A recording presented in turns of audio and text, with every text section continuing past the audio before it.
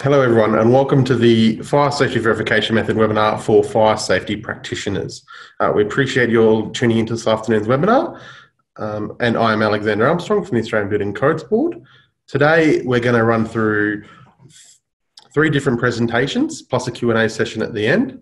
The first of course an introduction by myself, then we're going to move on to an introduction to the Fire Safety Verification Method from Paul England, who is a fire engineer representing the Australian Building Codes Board. Next, we're on to the Fire Safety Practitioner's Perspective from FPA Australia. And then we'll be going for a Fire Authority's Perspective from AFAC. And finally, we will have some Q&A. We would appreciate for the Q&A session, if you have any questions, if you could log them throughout the presentation. That will allow us to review them and respond to common trends and give us time to work through that process. Learning outcomes for today. Look, we're looking for people attending to develop a greater understanding of the fire safety verification method and how it involves your profession. We're also looking to increase the technical understanding of how you will work with the fire safety verification method. And finally, we're looking to increase confidence for yourself for working on your projects for the fire safety verification method as it becomes a valid verification method under the NCC on 1 May. Now I'd like to pass to Paul England for his introduction to the fire safety verification method.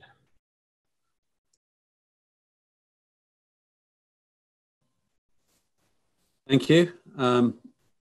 I'll briefly run through some of the general principles and then go through a little bit more detail that's relevant to fire safety, fire protection practitioners a little bit later in the presentation.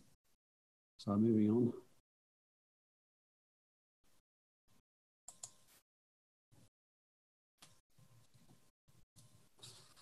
The fire safety verification method is provided in Schedule 2 of, Schedule 7 of the Fire Safety Verification Method in the NCC 2019.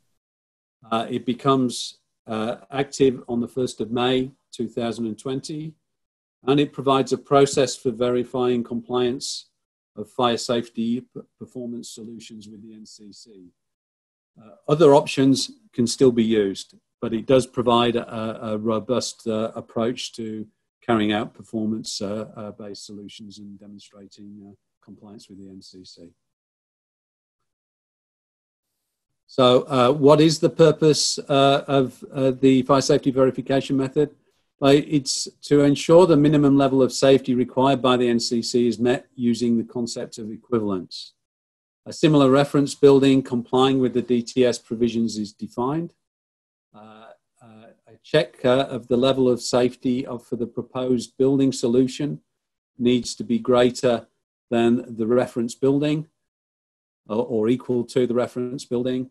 And then it's assumed that you're satisfying the relevant performance requirements. It's a practical approach that provides a quasi-quantification pending the full quantification of the performance requirements. It is a tried and tested approach. It's referred to in the NCC, so you can still use equivalence not through the fire safety verification method. It's referred to in the IFEG, the International Fire Engineering Guidelines. Early codes of practice put out by the Society of Fire Safety in the early 2000s were referencing strongly equivalence approaches. And it's been used for major changes to the NCC, such as via work performed by Vaughan Beck in the early 2000s. And 140 William Street was a major project with significant changes to FRLs that was also undertaken using equivalence. So it's not new. Moving on. One of the questions that sometimes gets asked is, are the NCC DTS provisions an appropriate benchmark? The deemed to satisfy provisions have a rigorously tested rationale behind them. The BCA was originally derived from state and territory regulations, which were reviewed and consolidated into the first BCA in '88 and the first generally adopted version of it, which was the BCA 1990. Those requirements then went through a detailed review undertaken by the Fire Code Reform Centre, which culminated in a performance-based BCA 96. Since then, the NCC has been regularly reviewed and updated based on detailed analysis and public comment. And it's open to suggestions for improvement on a 3-yearly cycle. And again, any changes go through a rigorous system, including cost-benefit analysis and impact on safety levels. So the deemed to satisfy are relatively well tested and suitable for a broad range of applications. Okay. Moving on to some of the resources that support the verification method. There is a handbook which provides detailed guidance on applying the fire safety verification methods. It's got information to assist all stakeholders involved in the performance-based design brief process, which could include fire safety and fire protection practitioners. It identifies other relevant technical documents such as AFAC, national and international standards, etc., where appropriate. And it also references data sheets. This is much more detailed information regarding efficacy, reliability, and the efficacy of fire protection systems, which may be of interest to practitioners and relevance to practitioners. Looks at occupant response and evacuation, and also things like design fires. And it's in a form that can be regularly updated. So if you want to get into the technical aspects of it, have a look at the data sheets as well.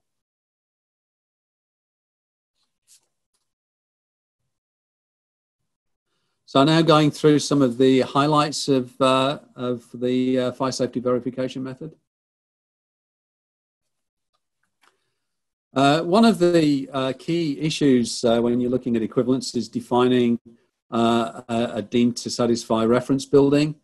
And this can enter into, shall we say, excessive wrangling and detailed discussion with difference of opinions about what an appropriate reference building is. The handbook goes into a fair degree of detail about principles for selection of the reference building to really ensure that it's a relevant benchmark to the particular performance solution that's being examined. So some of the principles include that the NCC DTS provisions should be fully applied and include relevant state and territory variations. There are state and territory variations that can apply, so obviously it has to be for the relevant state. The building should have the same footprint, floor area and volume as the proposal. It should have the same occupant numbers and characteristics as the proposal. If you start varying those things, it becomes very subjective, and questions can be asked about the relevance to the proposed performance solution. It should have the same fire brigade response and arrival time after notification as the proposal for a proposed fire safety solution. Where there are options for fire protection measures, and there are under deemed to satisfy solutions, you can have a choice of options.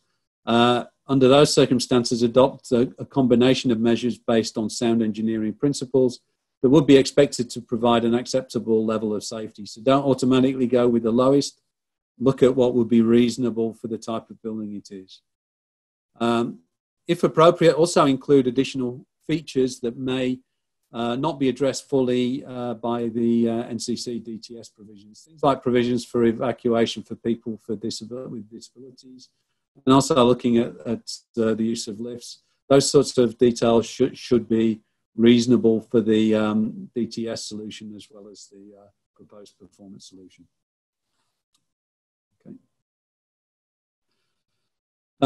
Another key feature of the fire safety verification method is that it gives a list of a minimum range of scenarios that should be considered. Other scenarios can be considered if they're relevant to a particular performance solution, but this is a check and ensures that most most of the requirements are properly addressed. Some of the key issues here are fire blocks and evacuation route. This is sometimes overlooked and very critical. You've got fire starts in a concealed space, another one of those that isn't always picked up. Fire brigade intervention is a critical aspect, and safety of fire brigade personnel. That's addressed in a later presentation, so I don't need to cover it off in too much detail here. You've got what's normally addressed, a worst credible scenario, but you've got items such as a robustness check, which looks at the reliability of systems. So all these things are quite important. So it provides a good checklist, but you can always add extra scenarios if appropriate.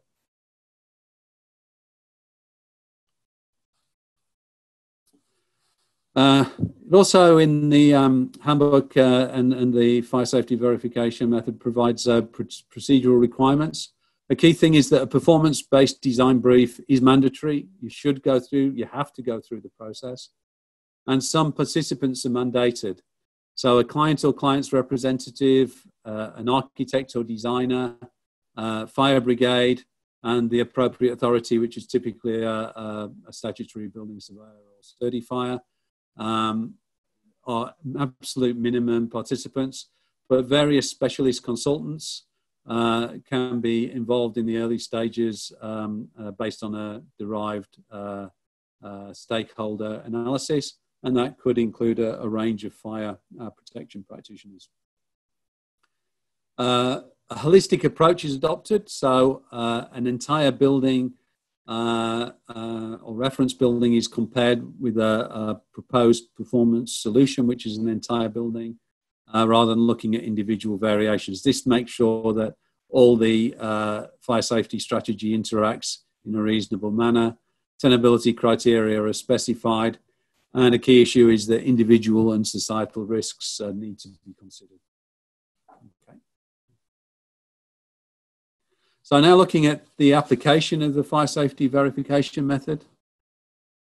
The first thing is the design process. Typically a design process does need to address drivers and constraints in relation to the National Construction Code, and these include safety, health and amenity, accessibility, sustainability, protection of other property. But there can be a whole range of other additional drivers and constraints that relate to a project, such as usability, aesthetics, costs, speed of construction, building flexibility, operational continuity, corporate image, environmental protection, heritage protection, workplace health and safety, other legislation, etc., etc. So these things need to be addressed now. Fire safety practitioners can end up in being involved in this design process. For example, coatings used to modify group numbers require a performance solution. So a supplier of those materials could be involved to provide advice in relation to what the key issues are, durability of the product, evidence of suitability, etc., etc. You could be looking at enhancements to sprinkler systems or assumed design features are required as part of a performance solution. Again, you should really be talking about to the designer of those systems and installers to make sure that what's proposed is practical. And looking further down the track, emergency management organization could be a critical part of a performance solution facilitating a prompt evacuation. Sometimes these people are not involved at the early stage, but they should be brought on as quickly as possible into the process. Out of looking at these drivers and constraints, a proposed building design is identified, and then you need to check with compliance with the NCC, which is the role of fire safety verification method if it's appropriate. And also they'll be checking the additional drivers, which lies outside the scope of this presentation. So moving on to the next slide, assuming it's is a performance solution or it's looking at the NCC compliance, the first thing is, does it comply with the DTS provisions? If it does, you don't need a performance solution. In a large proportion of cases, a performance solution is required, and then you look at whether the fire safety verification method is applicable, and if it is, you proceed on to that. If not, you'd look at some other approaches, and potentially fire safety practitioners could be involved in this stage of the process. Moving on, assuming that the fire safety verification method is applied, you have the performance-based design brief process to run through, and the core stakeholders are there: fire safety engineers, building surveyors, emergency services, i.e. fire brigade, client and owner or a delegate, and architect, building designer. But then we look at the optional stakeholders, and I put fire safety practitioners at the top of this list, and basically they would be part of the stakeholder analysis to determine what is needed. And as I said before, depending on the scope, there could be several fire safety practitioners that are involved. You can have other specialist consultants as well, including access consultants. I group material suppliers here separately because some of those material suppliers could be fire safety practitioners. Others may just be supplying materials, but some requirements such as non-combustibility can still apply. Could be a peer reviewer, tenants' representatives, building operations teams, builders and insurers. So it could be a very broad list. And the fire safety verification method process you'd run through involves describing the proposed building solution and implementation plans. Again, fire safety practitioners need to be heavily involved in that process if they can be. Define reference building, identify variations. This is routine process for a fire safety performance solution.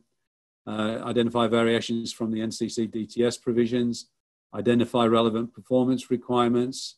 Identify relevant scenarios. And identify analysis methods, inputs, and criteria for comparison.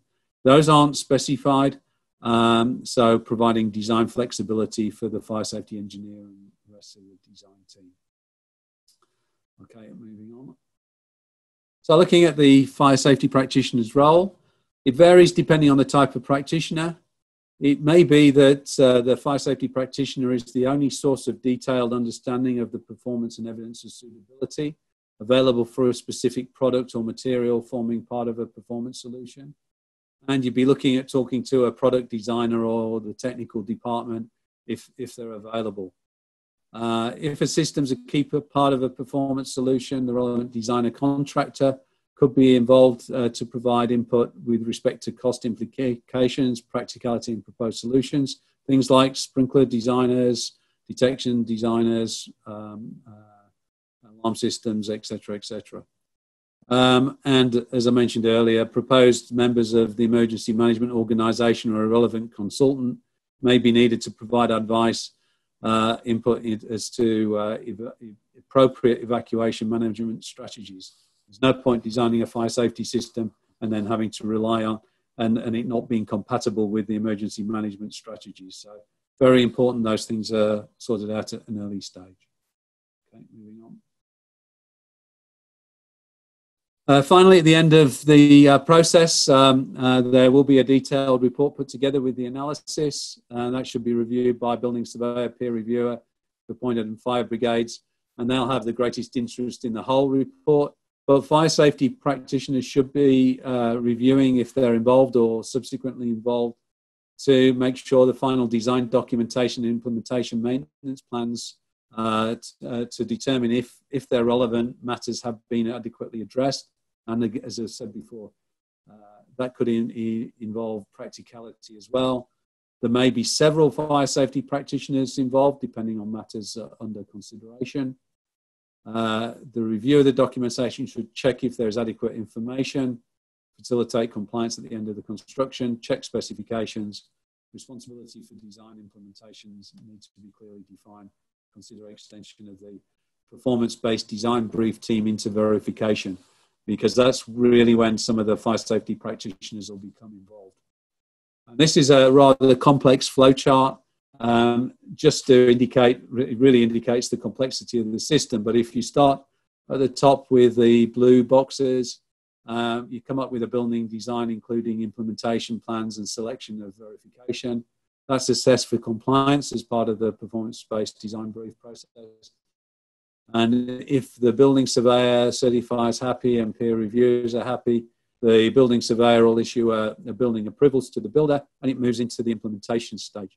Product supply chains become critical then, and the product designers and manufacturers will have to produce information relating to product labeling, data sheets, declaration of performance, installation instructions, and evidence of suitability.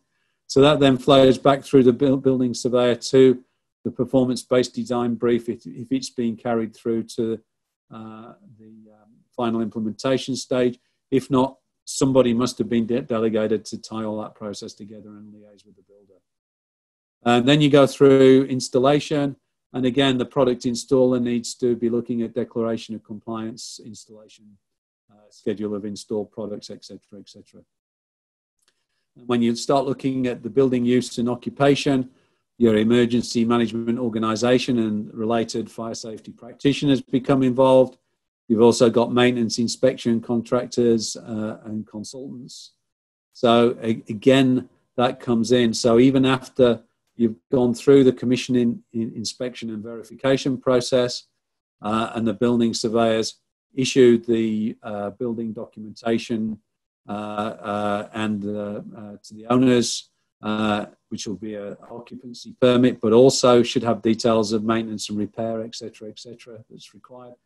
That's managed by that process, and basically the maintenance is normally required as part of the occupancy permit and of appropriate state legislation. So you can see that fire safety practitioners are involved throughout the whole process, and particularly the implementation and ongoing use. So they form a critical part of or should form a critical part of a performance-based design brief team. So thank you. Thank you, Paul. I'd like to now pass along to Geoff Flower, who is from FPA Australia, and he'll be providing a perspective from the practitioner point of view on the fire safety verification method. Yeah, thanks, Alex. To jump straight into the first slide, I guess this is when asked to present about the topic, what's the impact of the fire safety verification methods on fire protection practitioners? You think, well, isn't this a fire safety engineering matter? You know, what's the big deal for our practitioners?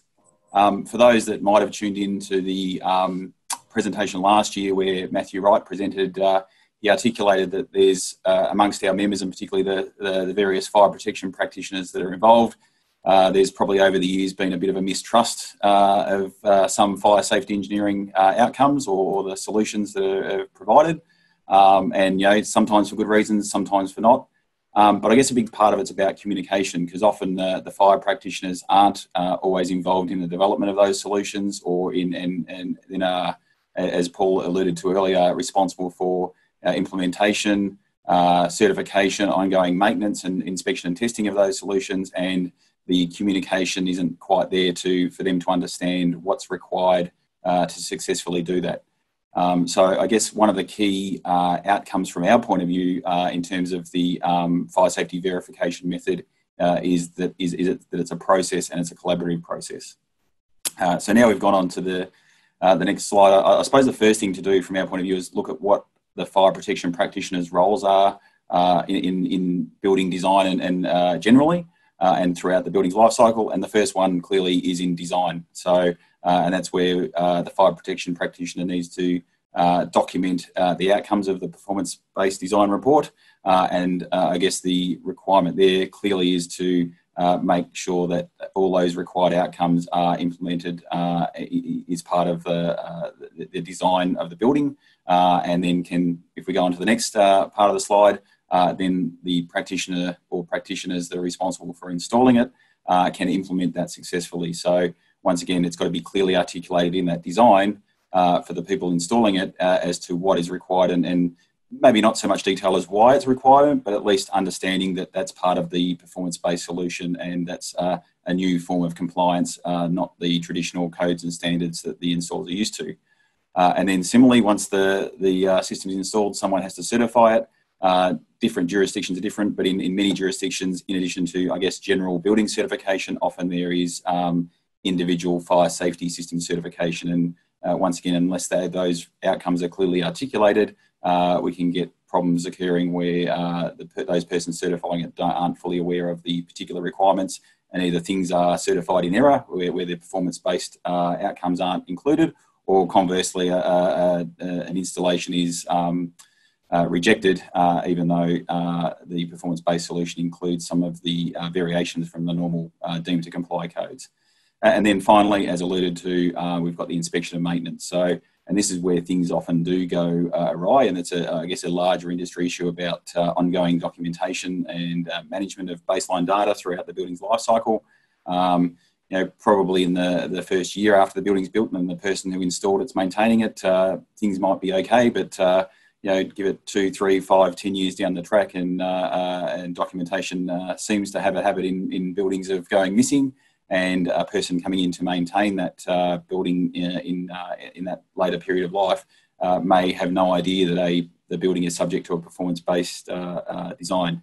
I guess the thing these days is, as I think Paul alluded to in his presentation, there are very few buildings now that aren't subject to some performance-based design or another. And I guess that fits back in with the requirement for baseline data. And one of the key elements of that baseline data would be the performance-based design report. So before we move on, just quickly go back one slide, sorry, if possible. I suppose just what I want to sort of finish with on that slide is that we talk about the fire protection practitioner, and as you can see there are 4 main roles that the practitioner plays, and the thing is in our part of that industry, or the fire safety industry, is quite often, more often than not, those 4 roles are for separate parties. So, there's a lot of talk about the fire safety engineer being involved, either during installation, at building certification, and even potentially through into building operation. But that will be the same fire engineer throughout that process. But we've got 4 different parties typically in terms of the fire protection practitioner's role.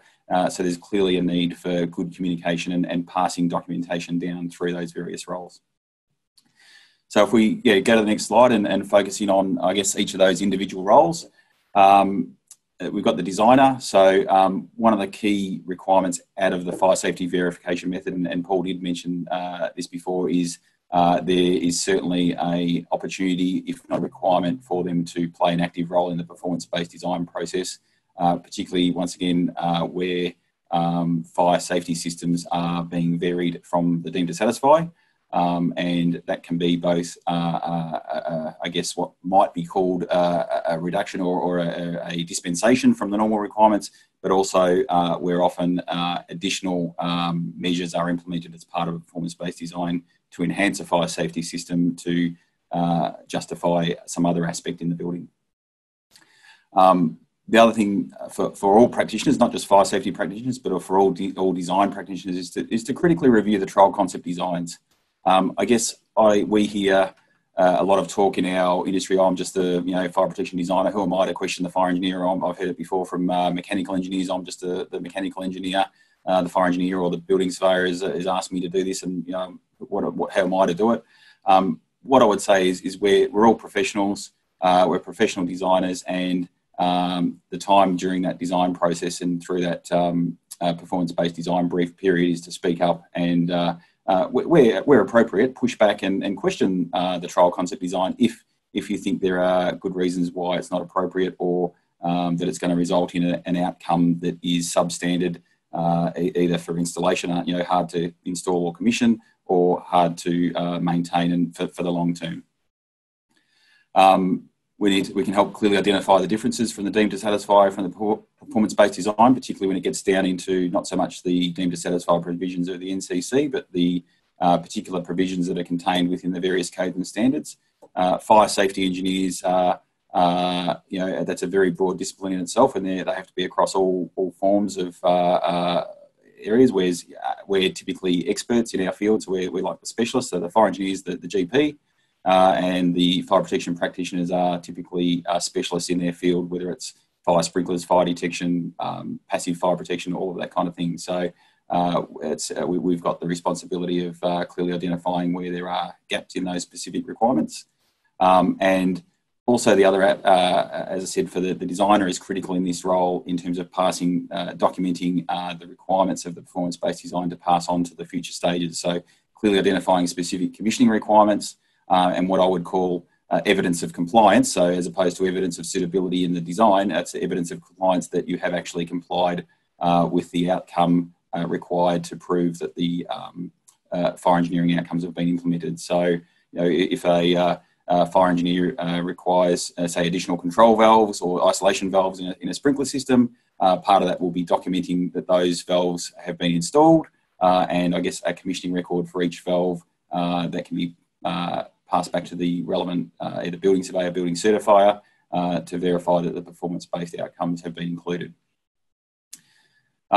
I just want to pick up on a couple of other things that Paul mentioned. We talked before about the fire design scenarios. And once again, I've highlighted there that the robustness check, that's probably the key area where the fire safety engineer, fire protection engineer can certainly have input into the process, particularly where often to assist that robustness process is a requirement for additional measures that may not be normally required in a deemed to satisfy solution. So whether it's additional control valves, sometimes the setup of the fire detection system may need to have some redundancy with multiple detection circuits or loops to provide some redundancy there.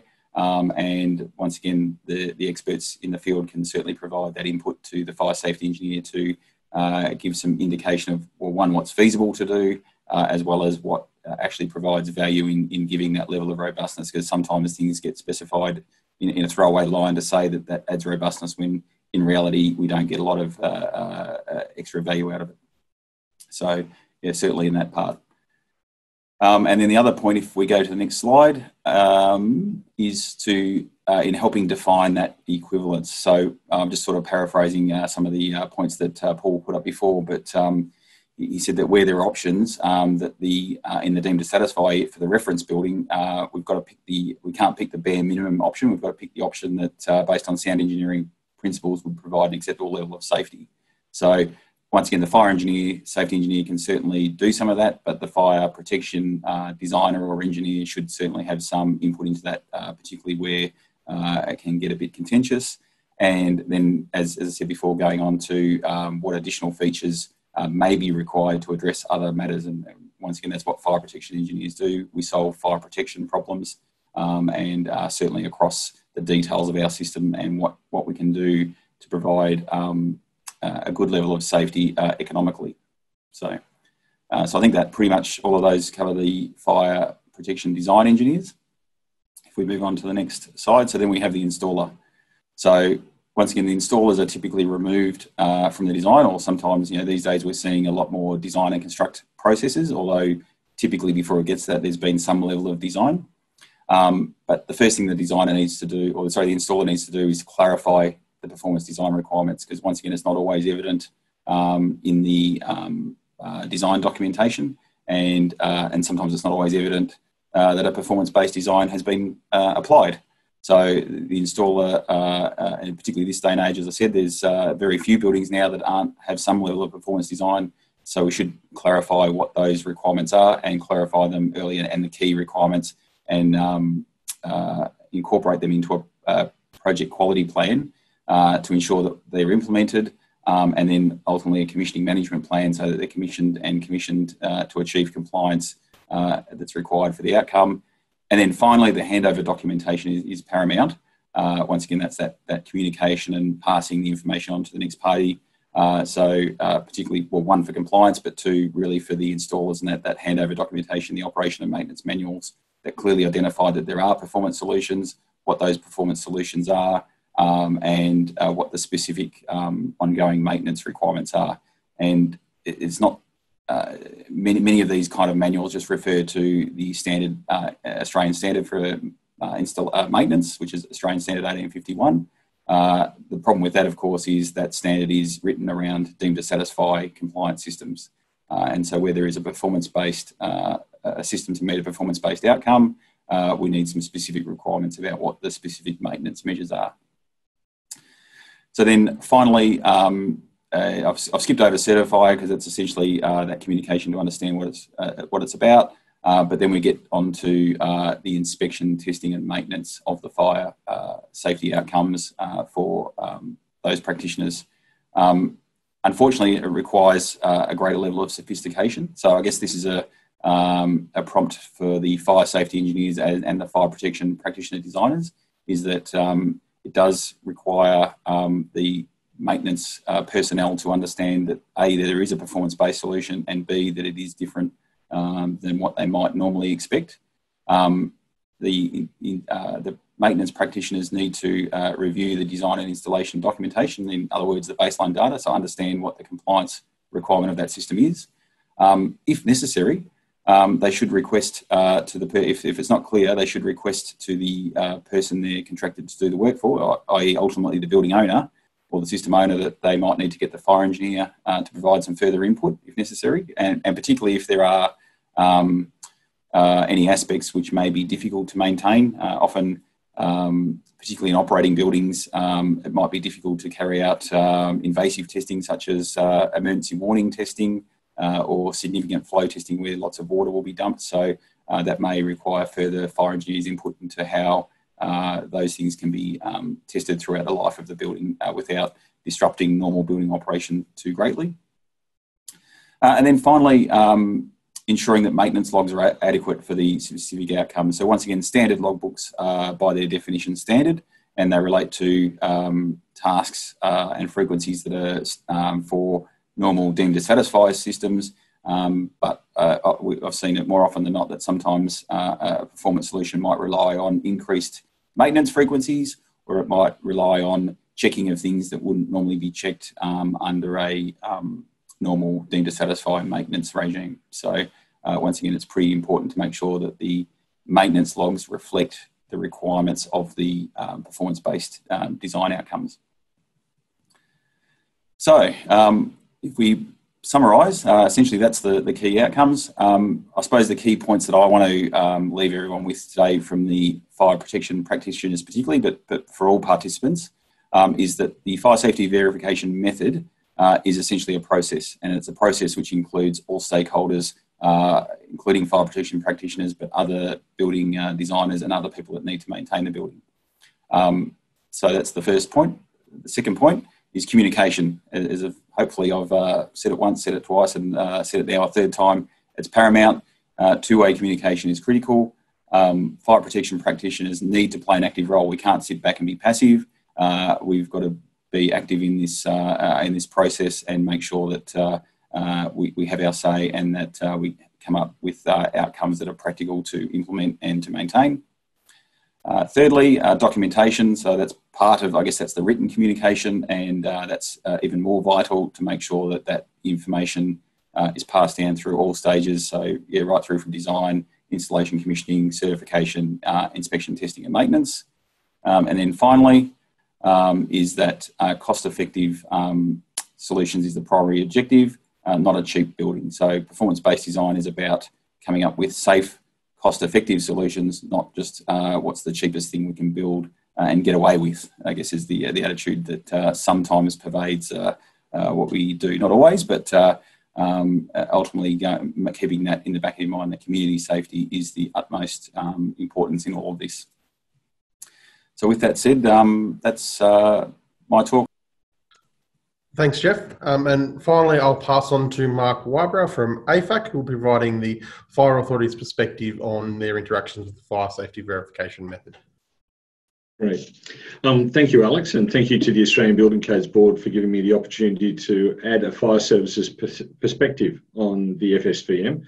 For those of you who don't know me, I'm Assistant Commissioner of Community Safety for Fire and Rescue in New South Wales, as well as being the Chair of the AFAC Built Environment Technical Group, which tries to get fire services together and national consistency to our approach to fire safety issues.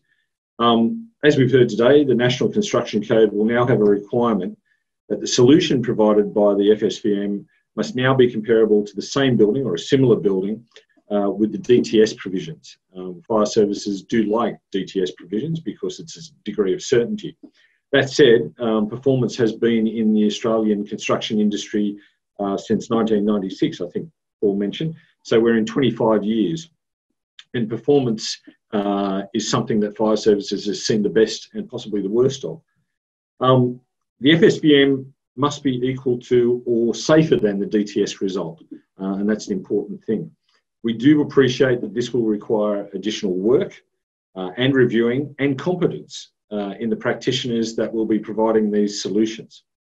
But it will enable a more informed, holistic safety comparison and therefore a better result for the occupants of the building and responding fire crews. And that's an important point because the fire crews are turning up at a building that an emergency has occurred in, and they want to know that they're safe in their place of work, which is what the building becomes in an incident. Any design using the FSVM will still have to go through the same approvals process with your local fire service, and that exists now for any performance solution. It's not an automatic acceptance, and it does not have the same acceptance as Codemark, for example.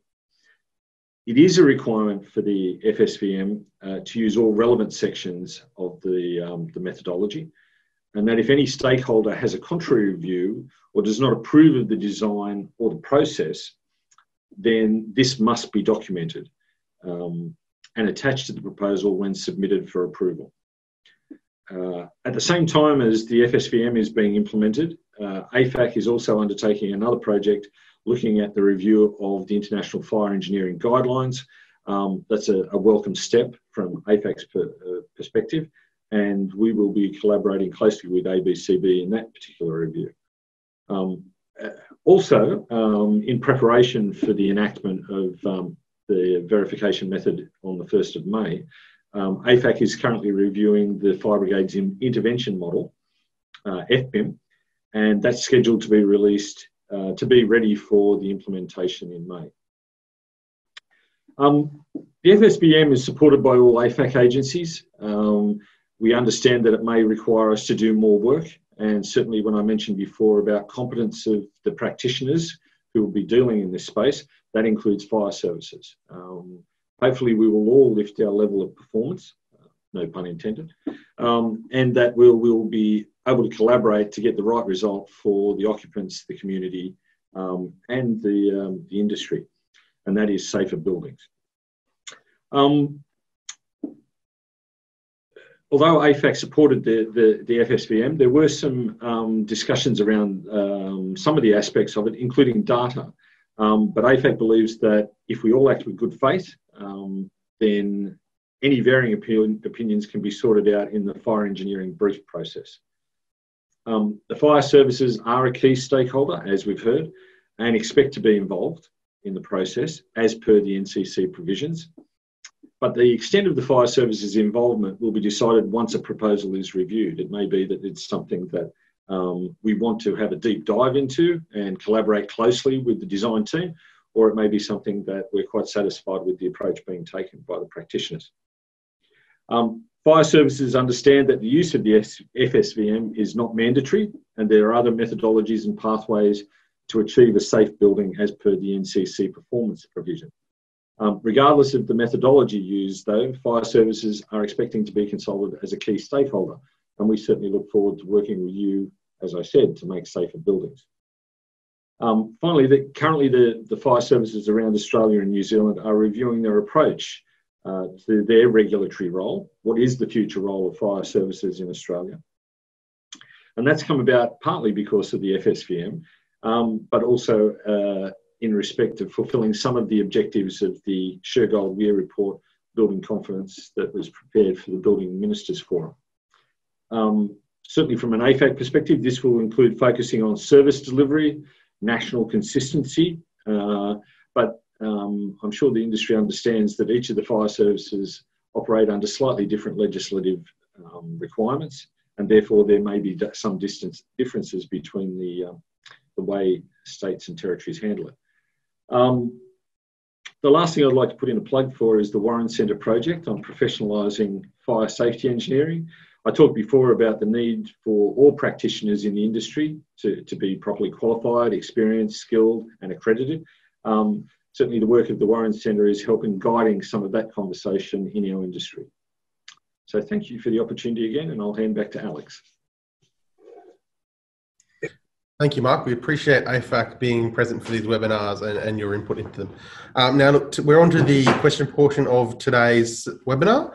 At this point, we haven't had any questions logged with us. I'll give it an extra minute to see if any come in. And in that space, I'd just like to run everyone through some additional resources on the fire safety verification method we have available. Now, Paul mentioned two of the main ones in his presentation, which is the handbook and their associated data sheets. These are currently out in preview versions, but they will be moved to finalised versions as we move towards 1 May transition date and the fire safety verification method becoming a valid pathway within the NCC. Apart from them, we also have a webinar on our YouTube channel, which was from middle of last year as an awareness webinar. Please feel free to go have a look at that. That will provide you some more detail. We also have a frequently asked questions document on our website, which provides some input on some of the common questions we've received about the fire safety verification method across our consultation over the past 12 to 18 months. And now we're moving, into the closing part of today. No questions have come through yet. We appreciate everyone tuning in and hope this has been a very informative presentation. We would very much appreciate your feedback, and on closing of this webinar, a link for a survey will appear. We would appreciate if everyone could fill that in and help us gather some information on how useful this is, and also other support materials that may assist with the adoption of the fire safety verification method. Thank you again for tuning in, and look forward to producing some more material for you in the future.